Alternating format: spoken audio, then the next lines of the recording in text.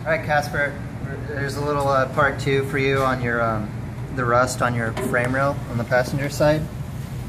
We got a little look inside here before I close it up. So there's rust, of course, but it's nothing too crazy. And this would be the inside of the piece that I cut out. There's light rust, no pitting or anything, not like what was on the outside.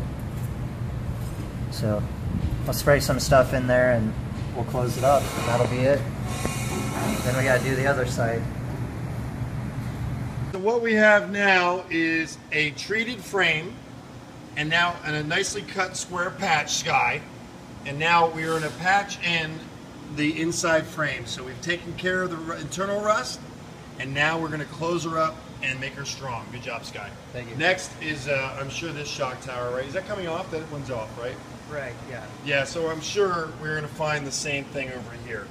But now we close her up, and you get to see the finished work.